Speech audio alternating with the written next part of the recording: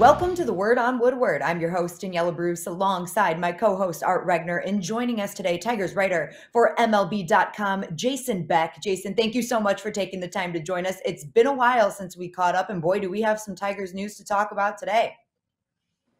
Yeah, it's been a busy offseason, that's for sure, especially between Eduardo Rodriguez and the trade for Tucker Barnhart. Well, let's start right there with Eduardo Rodriguez. The Tigers obviously bringing in a veteran arm, which we expected them to do. What type of pitcher do you anticipate the Tigers are getting in Rodriguez?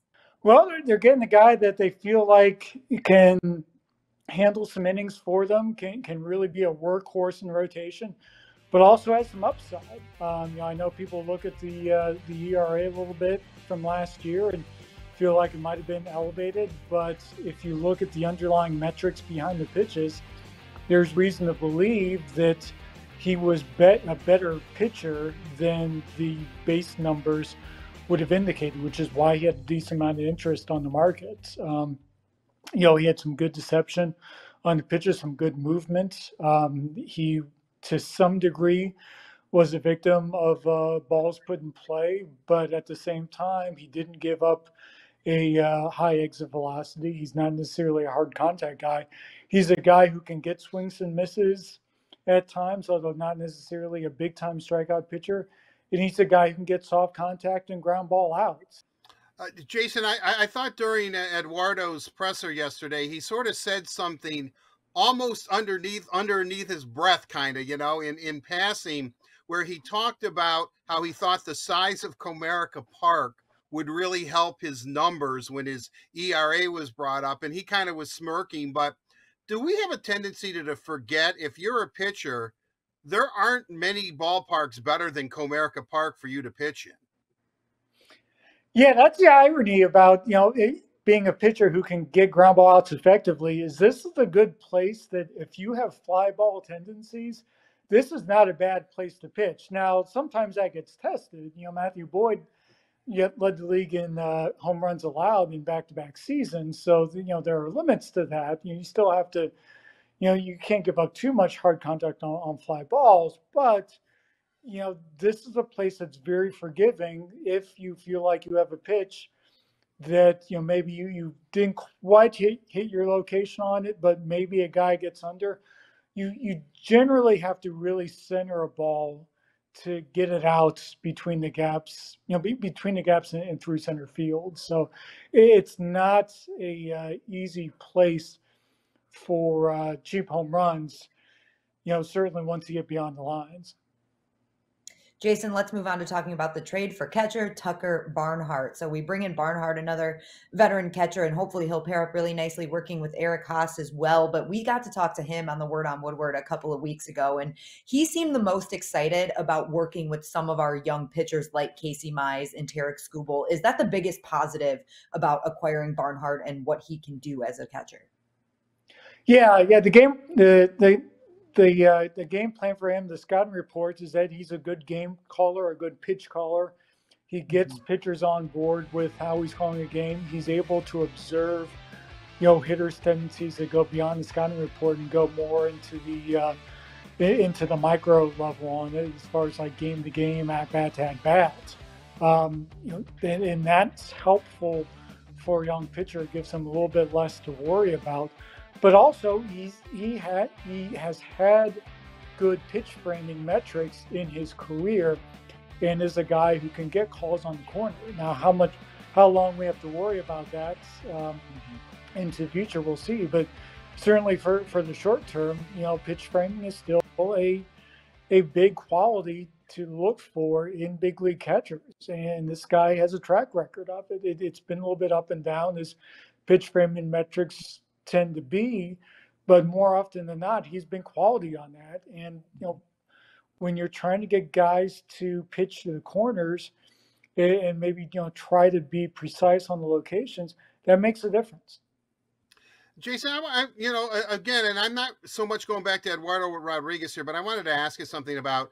It really seemed that Miguel Cabrera was really prevalent in has been recruiting. I don't know if it's just Eduardo or all the players the Tigers want to acquire, but again, he's not the Miguel Cabrera that we remember winning Triple Crowns, and he's kind of struggled at the plate and is working through some injuries. Yet, when he was going for his quest for 500 and 3,000 hits, I think it kind of renewed maybe here in Detroit just what a great ball player he truly is and what influence he does have in Major League Baseball. How much of an asset is an aging Miguel Cabrera to this Tigers organization? Well, I mean, let's face it, he's still the face of this franchise. And he's going to be as long as he's around, I would think. It's, you know, yes, he's not the hitter he once was, but you have this guy coming up on accomplishments that less than 3 dozen players in history have done in terms of the 500 home runs. And, he's going to get 3,000 hits at some point early this next season. That's a huge club. That's a huge milestone historically. And it's a very exclusive club to be in both of those categories. And, you have that guy right here, right now, a guy who, a lot of other major league players, especially young guys, have the utmost respect for, a guy that in some young players' cases, they grew up watching. They grew up watching this guy win that Triple Crown in 2012. That makes a big difference, and to have him be able to put in a good word for the Tigers to Eduardo Rodriguez, even Rodriguez said, that makes a difference. He considered him a close friend, and for him to be able to explain the fabric of Detroit and what baseball means here to Rodriguez, really, I got the impression that meant as much, if not more, than the recruiting visit that Al Avila and AJ Hinch made down to Miami to talk to Rodriguez and his agent about what they're trying to do up here. Well, Jason, we better hope then that Miguel Cabrera puts his recruiting cap back on, because we can almost guarantee that the Tigers are going to make at least one more move in this offseason, especially at that shortstop position. Obviously, the Correa rumors are flying all over the place. We know that AJ Hinch had lunch with him. But let me ask you this, Jason. What other moves do you think the Tigers are going to make? We know that we see a shortstop in the future somewhere, but what else do you think they're going to add in this offseason?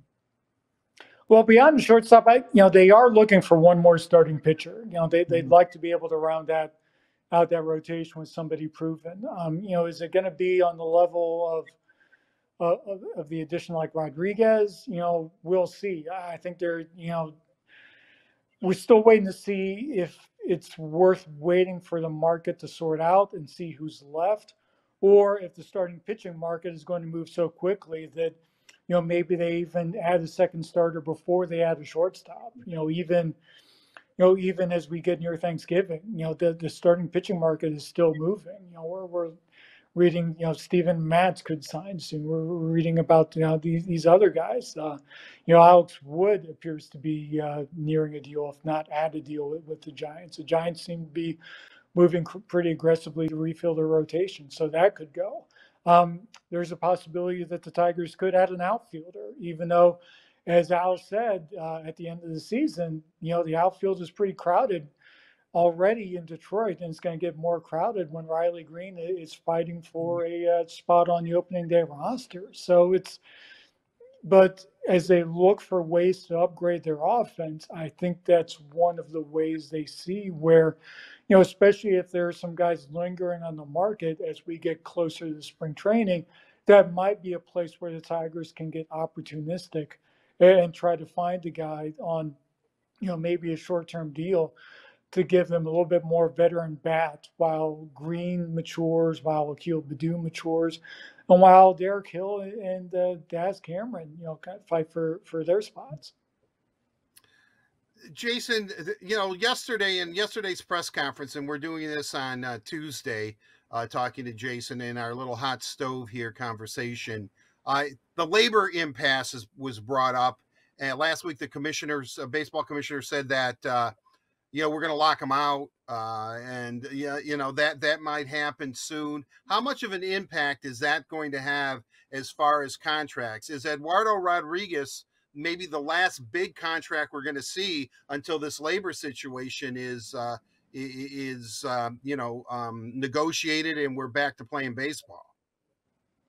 Well, from what Al was saying on Monday, they're proceeding business as usual.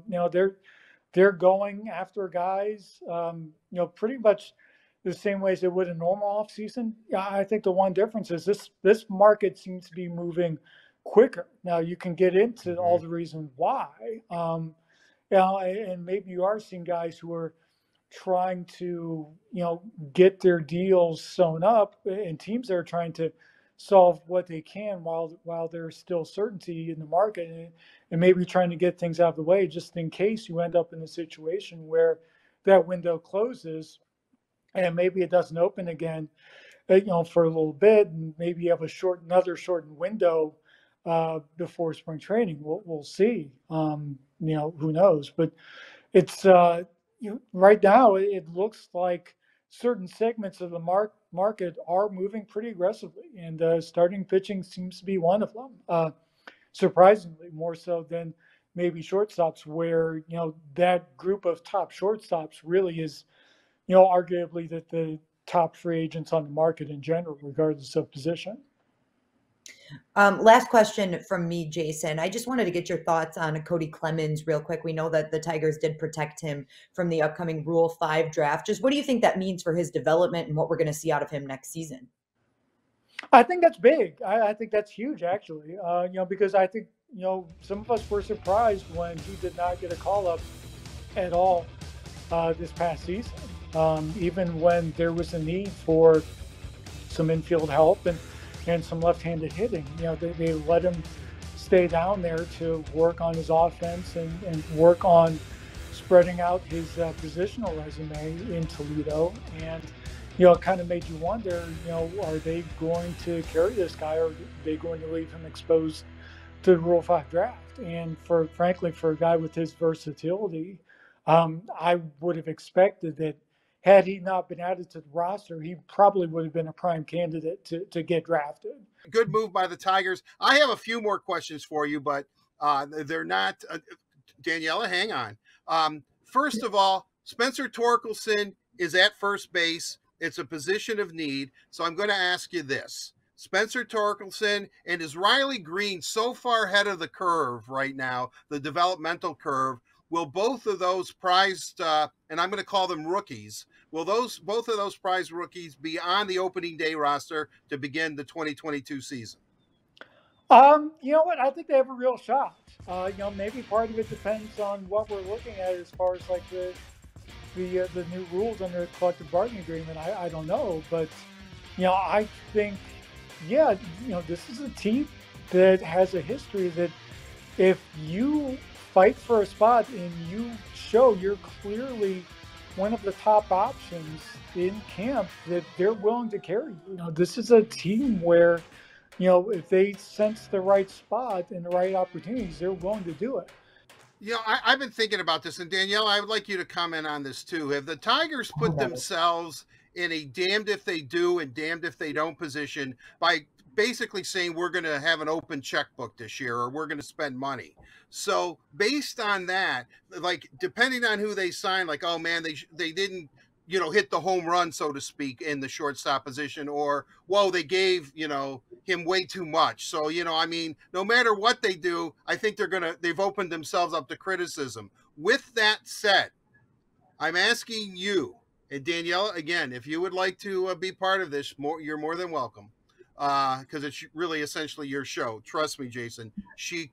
The Edge calls the shots. But with that said, who is the starting shortstop for the Detroit Tigers opening day 2022? Who is there picking up those ground balls and throwing them to Spencer Torkelson or Jonathan Scope if it's a double play? Oh boy.